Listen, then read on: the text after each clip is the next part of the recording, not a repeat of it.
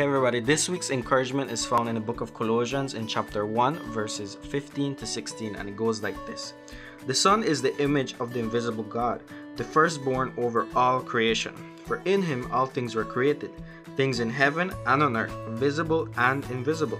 Whether thrones or powers or rulers or authorities, all things have been created through him and for him.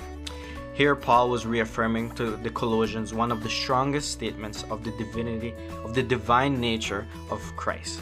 That he was not only equal to God, but that he is God, the visible image of the invisible God. That he was the perfect and exact representation of our God.